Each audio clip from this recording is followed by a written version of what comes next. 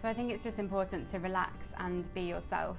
It's important to connect with the interviewer, bring and show your personality. We really like to get to know the person at IHG, and that's what's important to us. It's also important, obviously, to understand IHG as a company, to know our values and understand our brands, to show that you're really serious about working for IHG. IHG's culture is all about its people. We employ passionate people at IHG, and that shows through every day.